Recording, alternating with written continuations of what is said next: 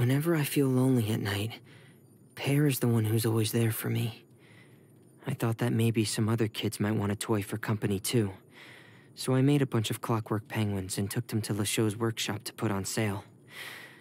Apparently the customer feedback was good, but they didn't sell too many of them. And most of the buyers were adults. After I got my vision, I didn't need my helmet to go diving anymore. But I can't bear to be without it. It cuts me off from the noise of the outside world and makes me feel safe. My vision, Pear, and my helmet, I draw my strength from them every time I take a breath. Father doesn't like it when children cry. Father says tears are the product of emotion and weakness. So when Father scolds me, I hold it in until I'm underwater, where no one can hear me cry. At least I have the Romaritime flowers to keep me company. At home, Lenny's always showing me his magic tricks. Whenever I smile, he grins excitedly and says the audience is definitely going to love this one. Do I really smile so rarely?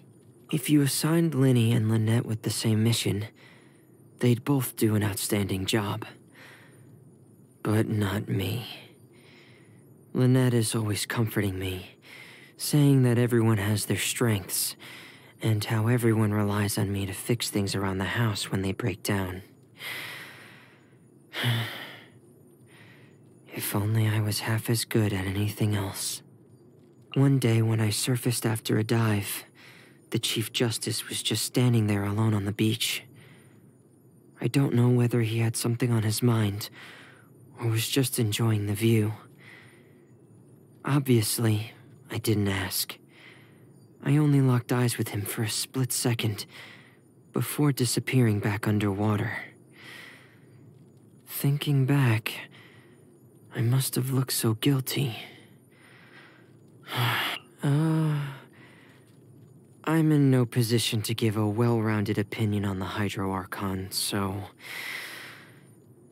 I'll pass. I mean, I've only seen her a few times, so I'm sure I have a somewhat skewed view of her. Lenny told me everything. I'm so grateful to you and Navia for your warmth and generosity. Please pass on my thanks when you see her. Huh? Tell her myself? Oh, I've suddenly got stomach cramps. Sorry, gotta dash. For some reason, Charlotte never believes me when I say I'm just an ordinary diver. She's convinced that my past is full of news stories waiting for her to dig up. Am I really that bad of a liar? I owe Clorinde my life, but she says she doesn't want anything from me in return. It's not a nice feeling, having put someone out so much, and only being able to offer empty thank yous in return. I hear that Chevrez is a regular customer of Boumol Workshop. She always purchases the most expensive and advanced components for her musket. If I make enough Mora, maybe one day I can afford to upgrade Pear's components. My past? If you promise not to look at me, or you'll let me wear my diving helmet, maybe then I could try to tell you a little more. Personality's one part of it, but the bigger reason is that I've been avoiding my past for so long now, it might be hard to talk about. I read in a book that when people die, they turn into stars and watch over us from the sky. I hate my real father. He abandoned my mother and me, so I don't care about him.